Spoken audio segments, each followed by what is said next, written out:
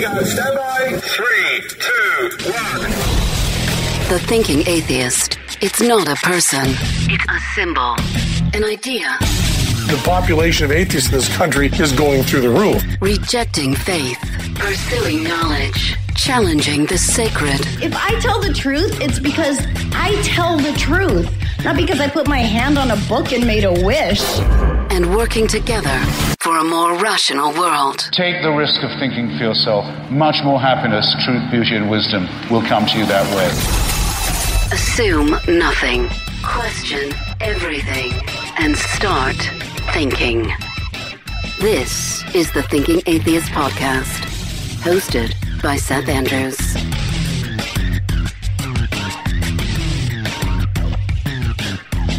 Joining me for what I'm sure is going to be a fascinating conversation is friend and do I call you a science communicator or mental health communicator or mental health professional? Dr. Hector Garcia, what's on your business card? You can call me all that stuff. All right. I'm a dilettante of sorts, I guess. Yeah. I need to put all my cards on the table. Of course, Dr. Garcia is a friend, and he asked me to read the audio version of his book, Alpha God. We're going to talk about that, but I want you to know that the reason he's back on the show is not because I'm just shilling for books. You should get the book, but not because I narrated it or because he wrote it, but because it's a conversation that is really interesting, that talks about the primate origins of so much of what we see in religions, especially relating to violence and the oppression of other people, often women. Yeah. Have a lot of people seen the book without even really cracking the cover? They just read the jacket and go, oh, shit, you wrote a man-hating book. And you just run with that baton. Have you seen some of that? A little bit. And mostly not so much from looking at the book cover, but maybe some podcasts. I have people saying, maybe this is being biased against men or religion, when in fact it's none of those things. And I've kind of learned from experience to preface any discussion about the evolutionary sciences with a caveat about what is called the naturalistic fallacy. It's worth repeating here, Seth, because the fallacy is such that just because something may be arrived at through genetic means or through biological means doesn't mean that it's moral, doesn't mean that it's inevitable, or desired. A lot of times it's none of those things. So much of what fills our day-to-day lives, the technology, from driving a car to medicine to wearing eyeglasses, are examples of how we don't have to abide by the hand that our genes have dealt us. We can make different choices, but nevertheless, I feel having uncomfortable conversations is crucially important if we want to build a better, more humane, more peaceable, world. Yeah, it was an uncomfortable conversation about religion that led me out of it. Is that right? Sometimes I think uncomfortable is a healthy place to be. It's a healthy place to be. We have to allow ourselves to feel some discomfort, because the discomfort of having difficult conversations is far worse than the consequences of not having those conversations. In shades of the progressive culture, and I consider myself a progressive. I'm a heathen liberal, like so many. I like to think I'm issue by issue. I just happen to end up, in the liberal box in so many of these ways. Right. But there seems to be kind of a backlash against gender studies, looking at the differences between men and women, and then we get into, well, how do you define gender? And it seems it's all getting really messy out there, and it's hard for me to pin it all down. And so let's start with the merits of gender studies. You think it's these are healthy discussions to have? What's your take?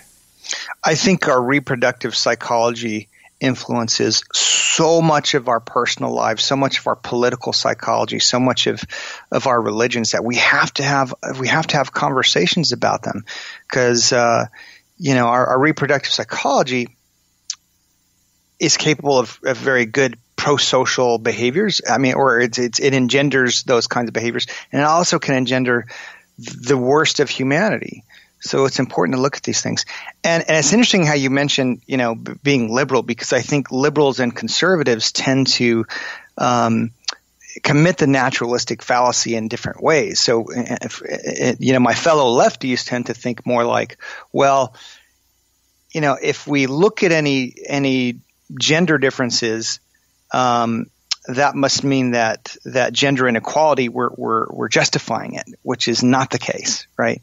And people on the right might be more inclined to think, generally speaking, that any gender differences are proof that it's natural, and that maybe gender inequality is natural and desired because we might have some differences that can be construed as justifying that, if that makes sense. When I was a Fox News conservative, it was all like we just sort of retreated back to conversations about the plumbing. I mean, look at how people are made, or look at how they are born. That's man, that's woman.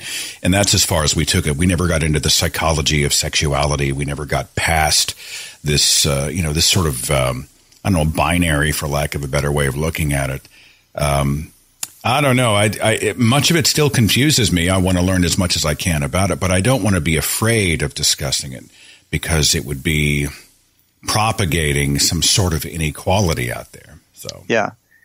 Well, I think people are going to misconstrue no matter how you put things, and other people maybe not. I mean, you have a conversation about gender, and you're going to get people who say, well, so-and-so is making excuses for men's poor behavior. And on the other side, so-and-so is bashing men, but there are interestingly, there are evolutionary reasons for taking one tack or another. One thing that I find very striking, I don't know how you feel about this, but like the Jordan Peterson movement. What do you think about this popularity of this guy? Because I mean, personally, he has rose to so much fame in such a short amount of time that I find it kind of baffling. Just if you kind of compare it to, maybe the contributions that he's made, it doesn't seem commensurate with what he's done as a scientist or as a writer or anything like that. But it's interesting because a lot of people had paid attention to what he says, and a lot of it's about gender. What are your thoughts about that? Well, it's funny. I released a podcast conversation with my buddy Matt Dillahunty, and he debated Jordan Peterson on stage, and I take a lot of heat for just. I mean, I do not get Jordan Peterson. Like, I think I'm on your page here. I'm just like, someone explain his popularities, and I think there is, people gravitate toward these sort of strong, charismatic figures. There's some potential degree mongering going on there. Lightning may have just struck for his career at a specific time and sort of the national consciousness. I can't really explain fully his popularity. I don't think it's based on merit. And the more I hear from him, the more I really feel like there's almost a cult of personality taking place. He is one of those guys who demands a large following. He makes a shit ton of money. He is hugely popular, and his fan base is they approach him like a religious organization or a religious group of congregants might approach their spiritual leader. Yeah. Do you see that parallel? I see that. And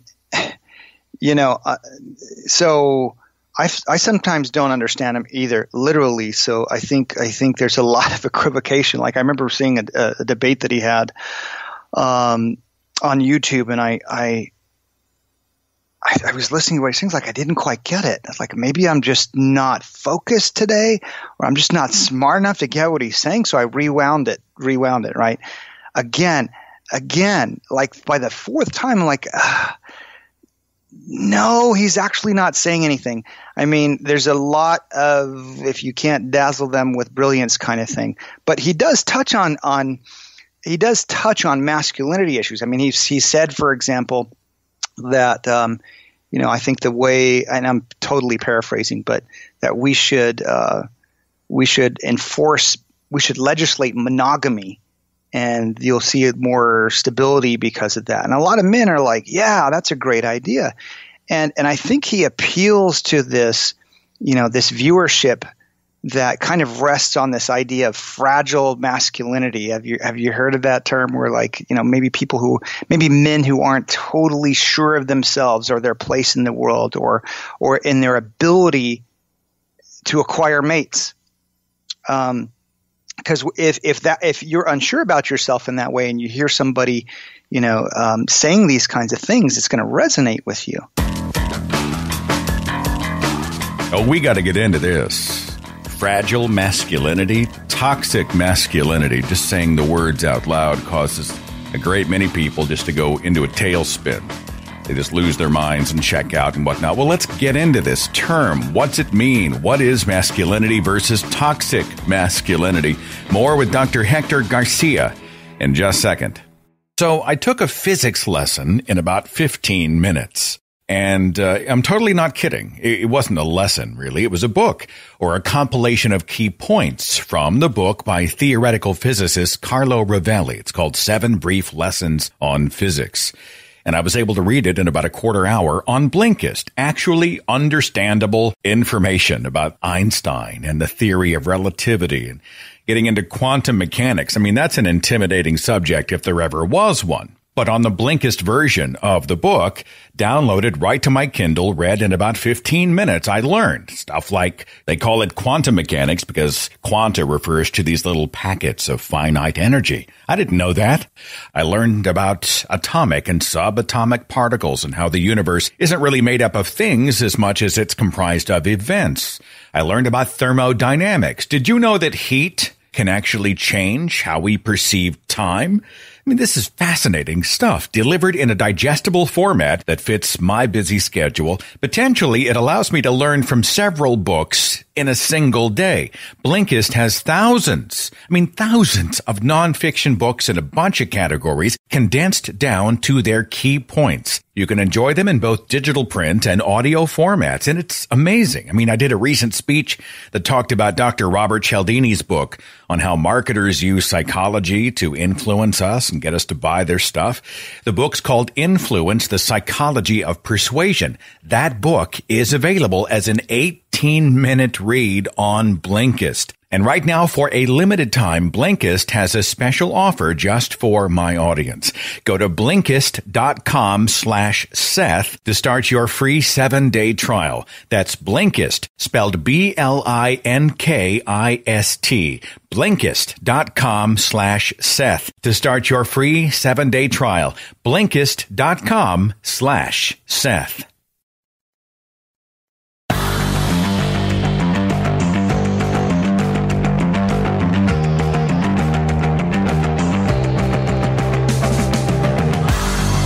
Talking here with Dr. Hector Garcia about tribes, Trump, and the masculine male. I'm interested in terms like masculinity. It's something that when you say the word, now there's all this baggage attached to it. I mean, there's toxic masculinity, there's fragile masculinity.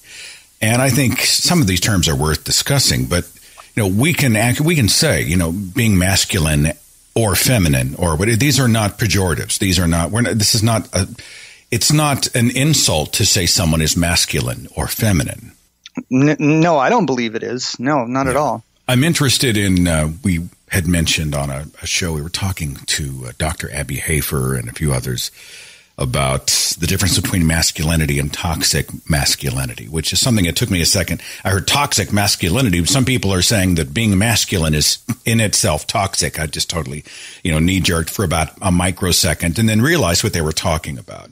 And it's this sort of masculinity that is often handed down culturally from the father, the grandfather. I'm going to toughen you up. I'm too tough to go see a doctor. I'm too much of a man to share my feelings. Men don't cry. Men aren't vulnerable.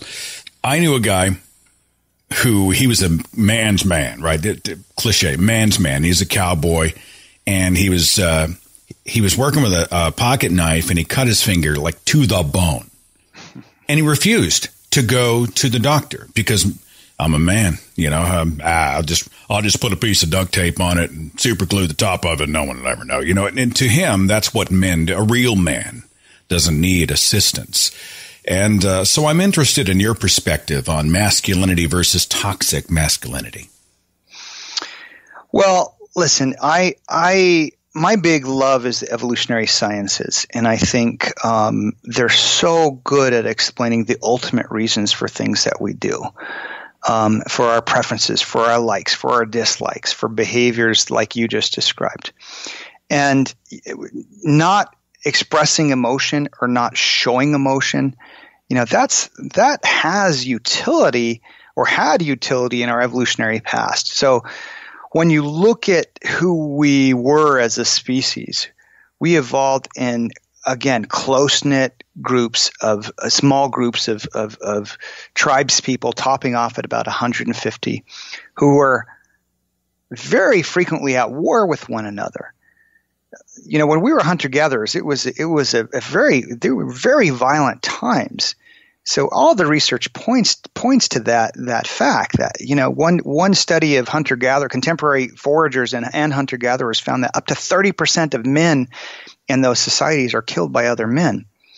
So one of the ideas behind why men tend to withhold their emotions is because doing so in combat has a great deal of value.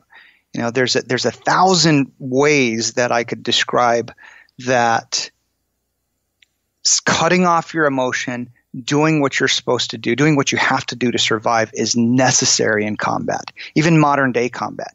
If you have to shoot somebody at close range, if you have to stop a bloody femoral artery bleed and not freak out when you're doing it, you have to do that and not show emotion to the enemy who may use it to exploit you. So, what has utility in those kinds of environments doesn't have the same utility in family life because you have to show emotions to and express emotions and feel emotions to have healthy relationships. Let's talk about that from the angle of projections. If I'm a gorilla on the African savanna, like let's say I'm the alpha primate, am I afraid to show weakness because weakness would then be an invitation for other males to try to sort of usurp me, to dethrone me, I would lose what I have if I showed a crack in the armor? Some of that going on? Yeah, enemies will use, your fear to exploit their rivals. I mean, just look at how UFC fighters face off with one another. They when they after the weigh-ins, when they take those photos of them facing each other, showing intense, just coldness and meanness. They don't want to show fear. When you smell fear in your enemy, you can use it to exploit your enemy. That's a pretty known fact that evolutionary scientists have kind of capitalized on and said, okay, maybe this male stoicism comes from that utility. In that environment. But again, so much of what benefits us in one environment may not benefit us in another environment. And that's a concept known as the evolutionary mismatch, an adaptation that no longer serves us. So if you're a bird with a special kind of beak for cracking open a certain kind of nut that grows on a certain kind of tree, that's fine until that tree becomes diseased and the whole forest of that species, dies. Then it doesn't serve you anymore. So the evolutionary mismatch idea, we can see that today with so in our evolutionary past, high sugar, high fat foods were very rare, but very useful to us because back in the days of our hunter-gatherer ancestors, resources were scarce and you didn't know where your next meal was. So to gorge on sugar or fat when it was available, it served us. Does it serve us now? Not necessarily, not when we can produce fat and sugar in these insane amounts, and it's so accessible. So now we have, epidemics of morbid obesity, type 2 diabetes, and all other kinds of health problems that come with that. So that's an idea. That's an example of an evolutionary mismatch that has to do with, internal medicine. One thing that I often think about and that I write about in my upcoming book, Sex, Power, and Partisanship. I don't think I had a title last time we talked, but was how political conservatism evolved. When you look at our political orientations, they follow the natural curve. So you see, there are people who are very extremely conservative, a lot of people in the middle, and some people on the extreme end of being liberal. So when you look at that natural curve, you can map on xenophobia and what's termed xenophilia right onto that curve. Xenophilia is the interest in other people. Xenophobia is the fear of other people. Conservatives across the world, research finds that conservatives tend to be more fearful of other people. Whereas, again, liberals tend to be more interested in world travel, other cultures, listening to world music, learning another language, eating at an ethnic food restaurant. So if I may unpackage this, because it's kind of a complex topic, I think relevant to what you're saying. Another thing that maps onto xenophobia and political conservatism is fear of germs. Conservatives worldwide tend to be way more germ phobic than liberals. There's all kinds of ways to test this. This is a very consistent finding. So the idea, not put forth by me but by other scholars, is that in our evolutionary past, pathogens were incredibly dangerous. If you get exposed to something that you don't have an immunity for, it can wipe you out in no time. People died from simple afflictions like the cold or diarrhea. Well, who were the biggest vectors of disease? Outsiders. We saw that concern when that Christian missionary landed on that island of those it's somewhere off the coast of India, and they killed him, right? And the concern was, hey, this guy's going to spread this disease to people who don't have immunity for it. Well, so that fear evolved at a time that far predates our understanding of what hand washing does. It far predates, the availability of vaccines or antibiotics. It benefited us in our evolutionary past to be fearful of outsiders, to be germ phobic, right? The question is, does it benefit us now? Now, as we're moving towards a globally interconnected world where we're interfacing in terms of cultures, languages, economics, does that tribalistic mentality that you see concentrated in men, does that benefit us? So that's one of the questions I think we need to ask. It's kind of a long way at arriving at a point, but I think you may get my meaning there. I'm interested in how we choose our leaders / male celebrities, or the people who inspire us who are male. And you had written in your book, Alpha God, about, there's all of these things that come into play that can be traced back to our primate ancestors or lower primate ancestors. And I look at Donald Trump and I'm like, you've got the outward projection, nonstop outward projection that they are stronger and you are weaker. You have the pursuit of and often the cloistering of females.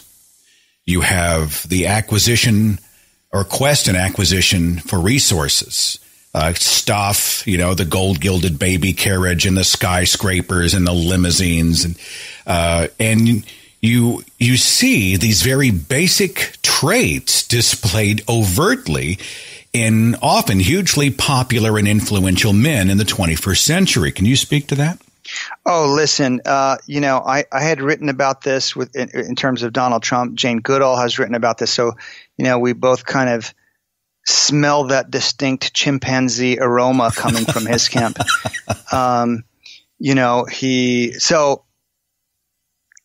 Stepping back for a second, there is really compelling evidence to show that we tend to prefer larger leaders, taller leaders.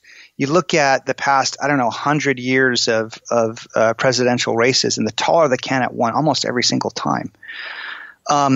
Why is that? Now, let me stop you. Is that a correlation causation error there, or have there been studies about larger men and the success and or failure of men that speak to that? You see men higher up in the church hierarchy being taller. You see men who are higher up in corporations tend to be bigger men. So the idea is that, look, we're attracted to larger, more formidable males because, it benefited us in our evolutionary past to ally with more powerful males. You can see this in chimpanzee troops. You can see it in our preferences for big men. And no big surprise, Donald Trump is always bragging about himself and demeaning his rivals by calling them small. Marco Rubio, little Marco. George Stephanopoulos, little George. He calls people small. He wants to accentuate that size difference. It's all very, very primitive. So, you have a big, loud male making a lot of noise, and there's going to be a certain section of the electorate who that's going to appeal to. Now, another thing about conservatism is that people on the conservative spectrum tend to be more fearful on a wide number of to a wide number of different stimuli, and there's even research showing that they have a larger amygdala. Amygdala is the fear center of the brain. So, if you are on the more fearful side of the population, you hear this loud, big, boisterous male saying he's going to protect us from the Mexican rapists. He's going to build a wall to define our territory, to define our borders. That's going to have intuitive appeal to you. That's the thing. And so I do think it does come from a very primitive place. And the appeal of Donald Trump to so many women who adore him despite his flaws, despite the red flags, who adore him. This is an evolved instinct, and instinct's maybe not the word I'm looking for, reaction, an evolved trait. They respond to these sort of signals of strength and dominance. Oh, I think so. I mean, there's research showing that women prefer larger men more when they're ovulating, when they're more fertile, and part of that may be protection.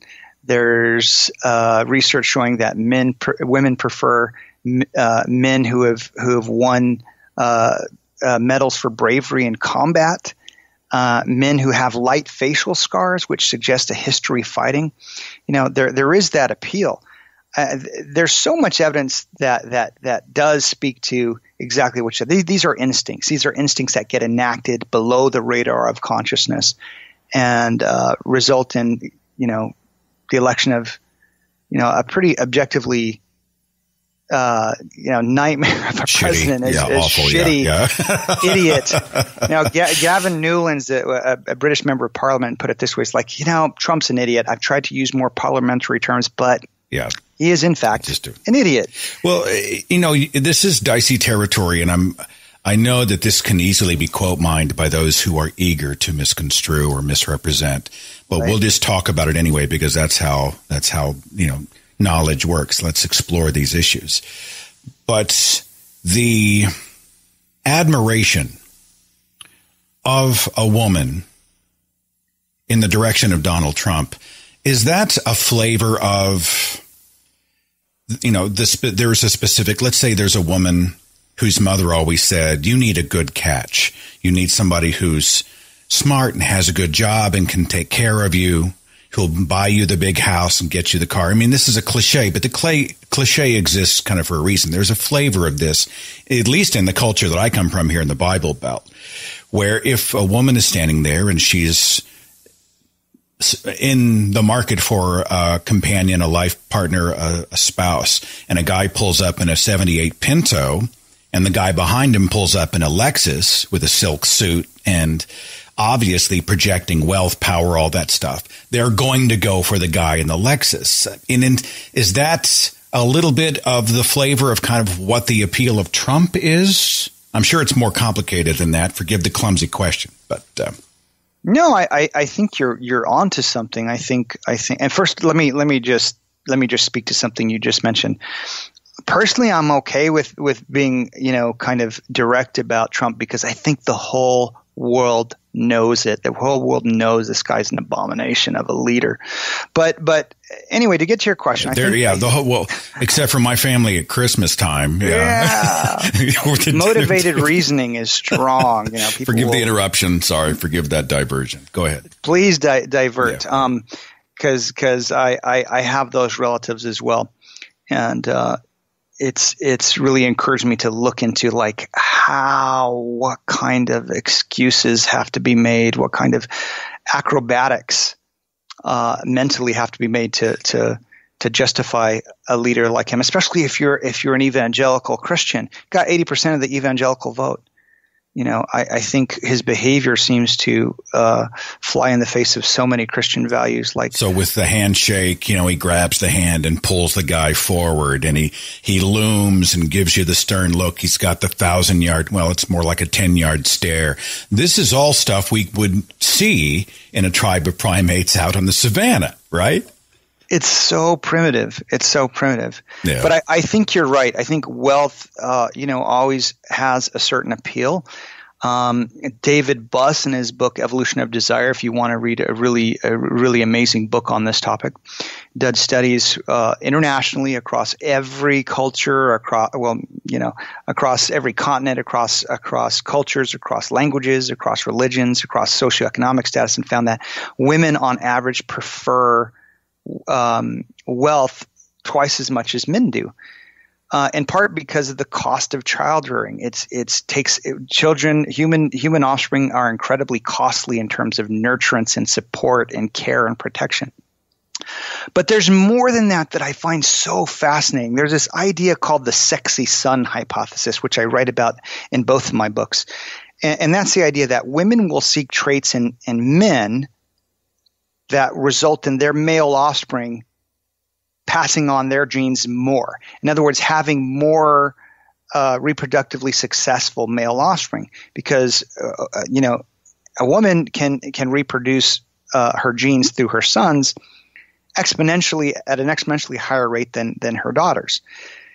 So mate copying is a behavior seen across the animal world, where certain females will only mate with males, or will show a preference for males who have already mated, because that shows good traits. That shows good traits that could be passed on to sons, right? If you want to look for a trait in a reproductive partner that's going to result in a lot of male offspring, you want somebody who appeals to females. You want somebody who appeals to the ladies, the sexy son, right? Because if your son can attract mates, it's going to pass on your genes. So there have been studies looking at what women prefer. Women find men more attractive in photographs when they're surrounded by other women. So even though, Trump by all standards is just engaged in incredibly undesirable behavior towards women, I could talk about that for a long time, but I think you know what I'm talking about. Interesting too that where there are not experiments done where people were in different types of clothing. Maybe one was wearing, the plastic fast food name badge, and the other's wearing a suit and tie. Yeah. And it might be the same person, but they're perceived differently. And I don't want to be unfair here. Obviously, the converse can be true. I mean, we'll see, a man who might be on the hunt for a wealthy female who might be able to enable his life of luxury. Sure. But it seems to me that, at least in the culture around here in the United States, there is a rewarding of men more than women for projecting this type of dominance behavior. Wealth and being surrounded by women, that kind of thing. And of course, in countries where there's more gender equality and women have, as much economic security or approaching the economic security and opportunities that men have, you see less of that emphasis. But still, it's ancient. It's ancient, and that may be part of the appeal to this man who has said things like, what I really look for in a woman is a nice piece of ass or something like that. I'm paraphrasing. He said some really nasty things. I sent a screenshot of the text of the "grab them by the pussy" quote to my evangelist father, who thinks that Trump is God's anointed man, and it's like he didn't even see it. He just kind of blinked, And he was like, praise the Lord, he's God's man. It just blew right past him. It's like he just ignored that piece of data. Oh, the Lord sometimes has to use flawed and imperfect people to carry out his perfect plan. Yeah, he's a sociopath, predatory, lying son of a bitch, but he is God's man in this context. I hear this all the time from the religious here in the Bible Belt. We're going to talk more about tribes. Why do we have a tendency to be so tribalistic now that we are not living like our ancestors on the African savannah? We're going to talk more about this, tribalism and religion, in just a second. Hang on. One of the biggest complaints that I have had in the kitchen is that I'm lousy at the prep, like pouring through the fridge and the pantry, shopping for all the ingredients, assembling everything. I'm just not that guy. I do not enjoy the process of preparation. I just would rather cook in the kitchen. But I love to cook. I really do. And HelloFresh has made me a better cook. It's made me a happier cook for sure. HelloFresh is a meal kit delivery service that does all the planning and shopping and prep and then delivers the ingredients with step-by-step and deliciously simple recipes with pre-measured ingredients right to my door. Every week you just cook it, you eat it, you enjoy it. The recipes are on these easy-to-follow 6-step recipe cards that actually have pictures. The meals come in these specially insulated and recyclable boxes. All the meals take max 30 minutes. They require less than 2 pots and pans. The cleanup is a breeze because everything is already set up and pre-measured and ready to rock and roll. Their lobster ravioli, freaking delicious. They have a wonderful chicken dish called Presto Pesto Panko Chicken. You'll love it.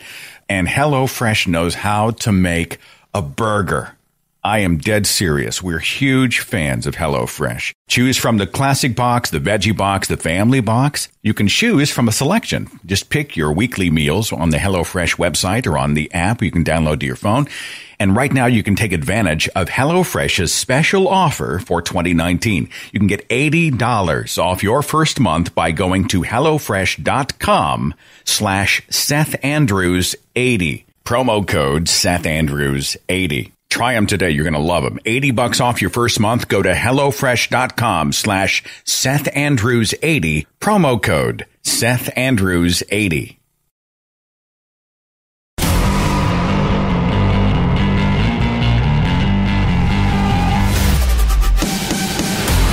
My patrons get a commercial-free broadcast every week, and they get the show early, a couple of days early to be exact. And if you aren't a patron, please consider becoming one at patreon.com/Seth Andrews. Talking here with my special guest, clinical psychologist Dr. Hector Garcia, author of the book Alpha God, The Psychology of Religious Violence and Oppression, and the brand new book titled Sex, Power, and Partisanship, How Evolutionary Science Makes Sense of Our Political Divide. And I'll link to both of those books in the description box if you're interested. Because you get into evolutionary psychology, let's talk about the utility of religion in terms of tribes. I was talking to Dr. Andy Thompson, and he was speaking to the usefulness of religion to perhaps create tribes among non-kin. So with a religion, I don't need a bio family, like an immediate family tree to have my tribe. A religion is another unifier.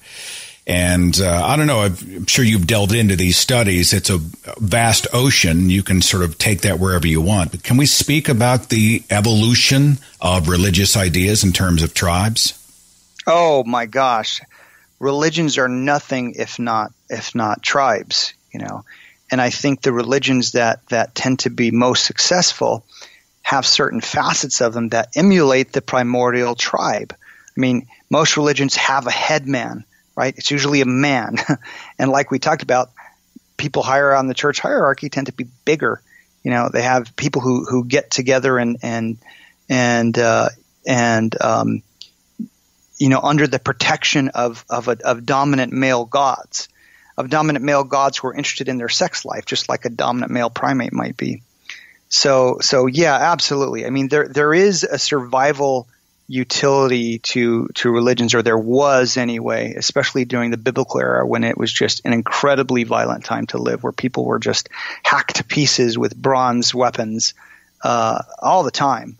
At a time where the only thing preventing one group from doing it to another group was their ability to do so.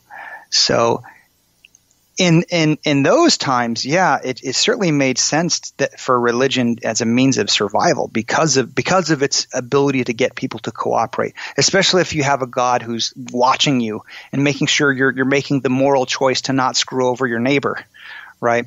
It's also a stamp of ownership, right? I mean, if I'm a conquering army and, I'm the Christian army and you've got all your pagan gods, I would go in and I would stomp your guts out or do whatever that a conquering army does.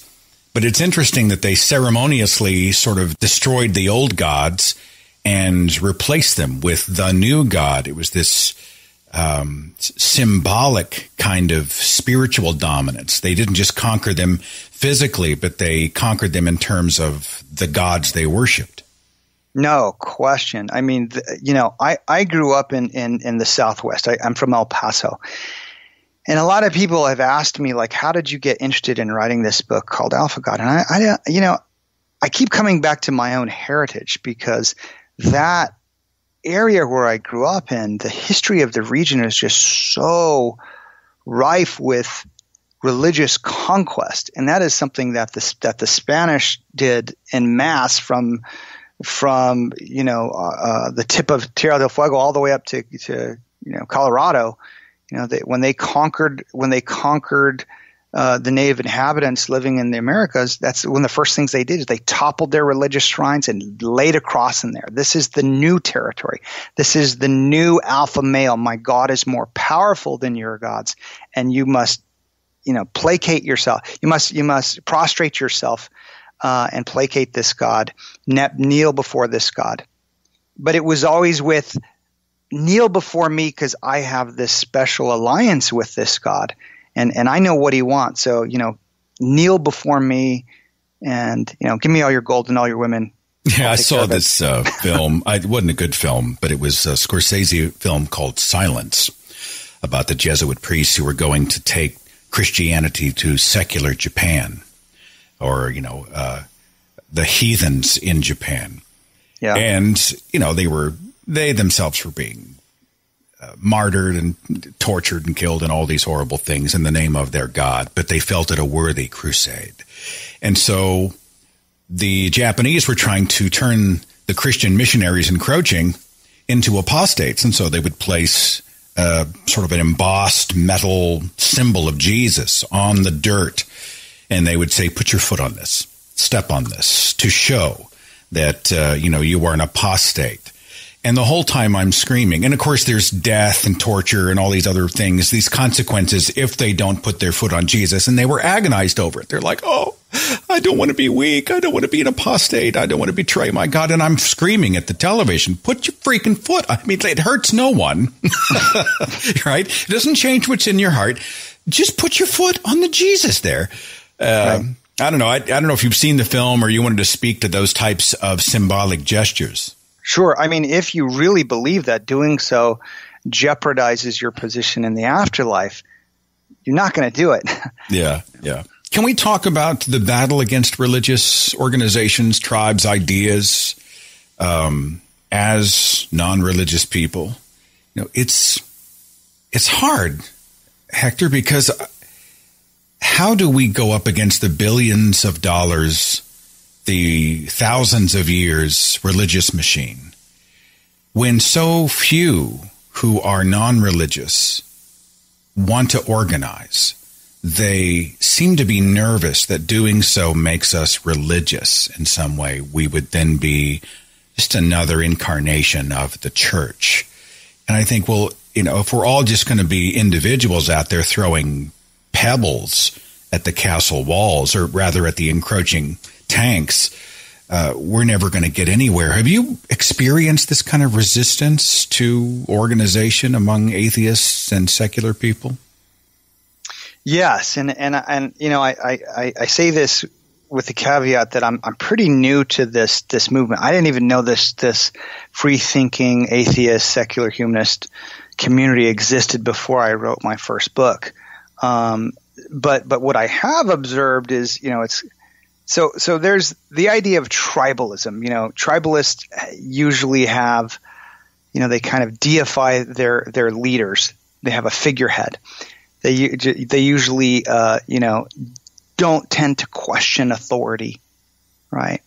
They tend to really want to follow the rules of the hierarchy.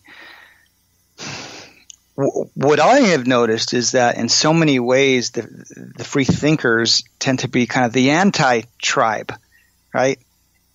If a leader screws up, oh man, or they think they screwed up, he's out, rules are questioned all the time. They're questioned, which I think is this movement's biggest strength, So there's kind of like this anti-tribe feel. But I think sometimes I do agree with you. I think sometimes maybe it goes too far because like this Sunday assembly. I know you're familiar with that, So groups of atheists and free thinkers that get together on a Sunday to, talk about science, talk about politics, whatever, listen to music. I know a lot of atheists who don't like that because they know this smacks too much like a church. We can't do that, but religions don't own community, right? They have not cornered the market on having a community. And I think if free thinkers want to grow as a voting bloc, you have to organize. I think it's important to look at what draws people to religion besides, all the fantastical ideas, talking snakes, etc. What draws people to that? We need community. We are social animals that need community, that we need a tribe, So if I go to Sunday Oasis to hang out with people who are ostensibly of like mind, we have similar things to talk about, perhaps similar framework to sort of look at the world. That is tribalism, but it would be a healthy representation, hopefully a healthy representation of tribalism. Is that what you're saying? Well, listen, you probably know more about these organizations than I do, but I do think it's probably healthy to walk a fine line between, just being totally an individualist and do without the political power that you might have if you were to organize, and the other extreme is to just blindly follow the group, which I think you see more in religious circles. That's probably the biggest difference. I mean, there's a herding cats element to free thinkers in groups anyway, right. But it sure is beautiful when we find a common goal and get on the same page and put aside all the pettiness and really try to encourage and support and connect with each other as human beings. I mean, we are the human tribe, first of all. And I think a subset underneath that isn't necessarily an unhealthy thing. In fact, it might be quite beneficial. We are the human tribe indeed. And that's the thing about that's a very xenophilic thing to say, like I was just mentioning. We're not just the insular tribe of, whatever. We're a human tribe. It's a very, xenophilic liberal way of thinking, which I think is great. And that's what I was talking about earlier. Does it really serve us to block off into small groups and identify an outsider? If nothing more for the sense of euphoria that it gives us to become a collective, the sense of security. We can create enemies. We can create the outside tribe where they don't really exist. I heard somebody talking about, I hadn't heard it phrased this way. Again, coming from that sort of binary black, white, A, B, yes, no, good, evil mentality that evangelical conservatism breeds or fosters. I was like, America, God and country, love it or leave it, we're the greatest player. I knew nothing about what I was talking about, but we just deemed ourselves the greatest. Mm-hmm. And somebody had been speaking about the fact that, these borderlines were subjectively drawn. by men. Yeah. I mean, who decided that the border would be right there, and who decided the border of here would be right there? And what happens if we decide the border should be somewhere else? We have the power to be able to redraw how we see the world, where it's not about these subjectively drawn lines of demarcation, division, separation, but it can be more about unification. I guess I may be, to many shades of a globalist, which would cause Donald Trump great chagrin, I'm sure. I mean, I'm not saying that borders can't be beneficial and are even necessary, but there's a liberation in seeing the whole planet as the human condition, right? I agree with you. I sometimes wonder, how much better off would humanity be if we openly shared technology and ideas and funded, research projects together. And so, I mean, we our biggest adaptation is our ability to interact with one another and to understand one another and to focus our attention on group tasks. Would we be better off if we could somehow manage that? Yeah, perhaps. Do I think that we're there yet? No. Oh, hell no. Do I think I'm not that deluded, Dr. Do Garcia. I think that there? Yeah, I know you're not. Yeah. Do I think that it's safe to indiscriminately open borders? No, of course not. Neither one of us thinks that. And one of the things that I think that I am concerned about sometimes is the mass migration from Islamic nations to Western nations and what kind of dangers that may pose. You ever think about that? Do you think that you can have like a calm conversation about that? Because that is a sticking point for many of my fellow lefties. They get really worried that any discussion about Islam is racism, whereas obviously Islam isn't a race. No, we get into that quite a bit, and I happily use the opportunity to say that Islamophobia is not a thing. And ex-Islamists like Faisal Said al-Mutar and Ali Rizvi and Yasmin Mohammed and Sarah Haider and others will, Mohammed Syed will talk about this. Islamophobia is not a thing. It is in many ways designed as a conversation stopper and a way to protect bad ideas from criticism. Islam is not a race. It is an idea. You can be Middle Eastern, you can be Spanish, you can be straight up Oklahoma white guy, and you can be an Islamist or be part of the Islamic faith. And so I think, people get respect. Ideas have to earn it. And, it's intellectually dishonest to ignore Islam. Yeah. Or what it is, which I consider to be at this moment the most dangerous in a strong field, most dangerous religious entity on planet Earth. Certainly the most globally volatile. And so it is a weird balancing act where we want to protect the liberty of people to be able to worship as they see fit within the bounds of the law, and at the same time call out the nonsense, the misogyny, the violence, the really bad ideas that exist within Islam. I've noticed too, Dr. Garcia, a kind of a whataboutery. Once you start talking about Islam, they'll say, the Quran, what about the Bible? It's a weird deflection, and I see it often among liberals as well, that it frustrates me. Yeah, and I think there certainly are conservatives who can be kind of Islamophobic and just this idea that we should ban all Muslim immigration and, Muslims should enter into a national registry, kind of like the Jews of Nazi Germany, which was proposed by Donald Trump, both ideas. I think that's people can certainly be xenophobic towards Muslims in general. But on the other hand, people can certainly conflate Islam with race and not see that, hey, it's a political system. It's a political system from how I describe it, based on male reproductive imperatives. Now, talk about a reflection of the alpha male model. Look at the Islamic structures, Islamic governments like Saudi Arabia and Iran. It's crazy. Yeah.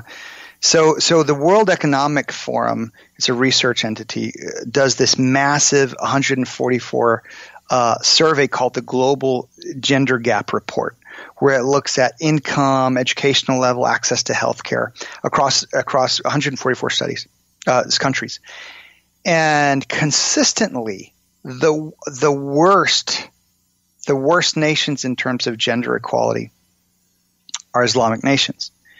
Now, gender equality has never been about men trying to gain as many rights as women. It's the other way around. Most of the things that men and women are unequal on in those nations have to do with reproduction. I mean, women aren't allowed to divorce in certain Muslim nations. They're not allowed to travel, and all of this stuff gives women a route of egress from male reproductive imperatives.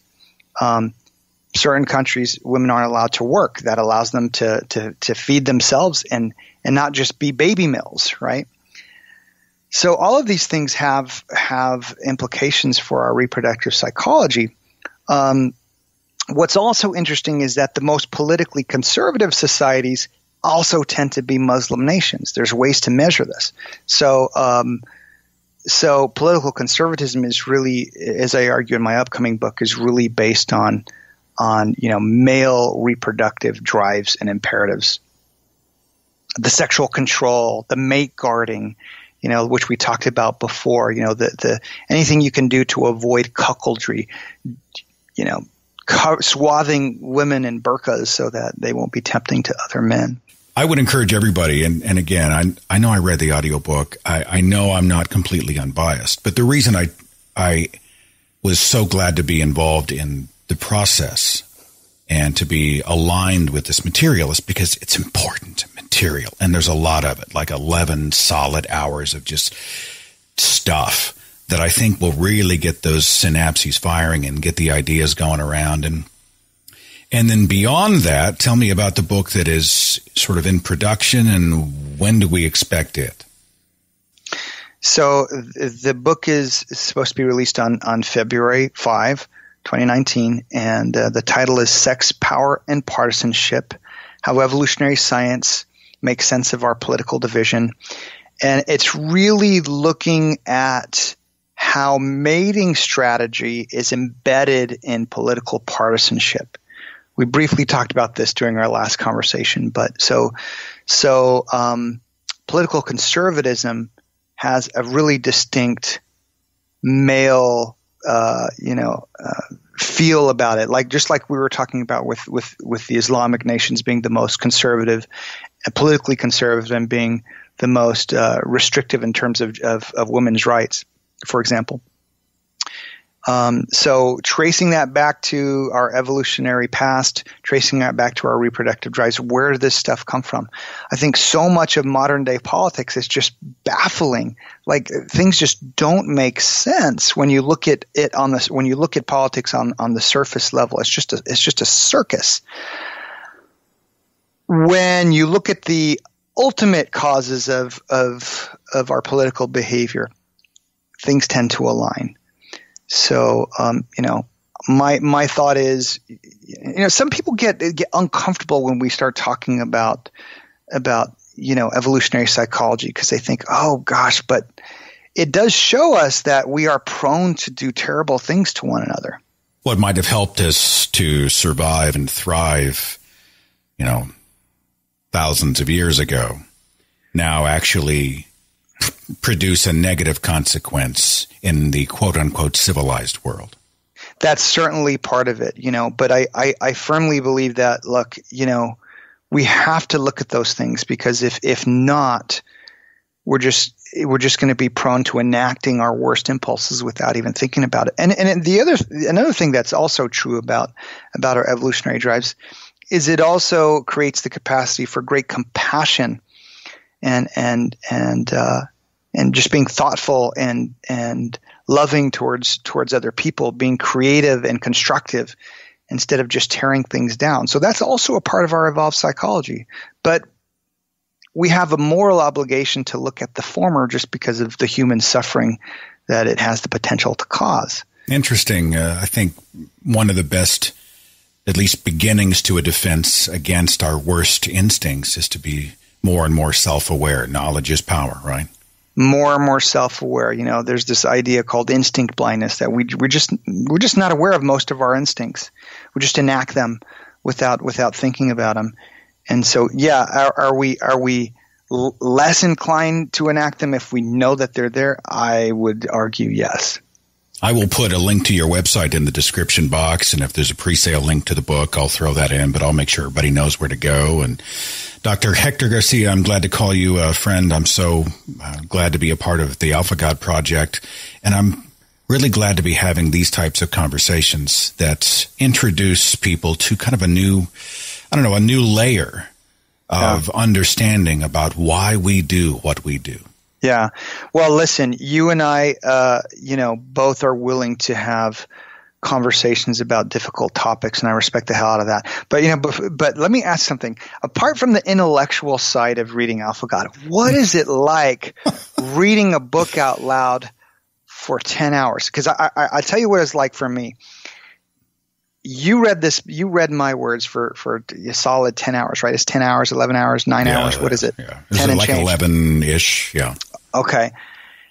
And of course I reviewed every minute of that, as part of the editorial process, but it was this really weird sensation that you and I had this long 10-hour conversation, intimate conversation without ever having actually talked. I mean, we talked, but not for 10 hours, Yeah. So having you read my words was just really this interesting feeling. There are a few purists who say that audiobooks are cheating. You're not actually reading the book, and I think that's completely false.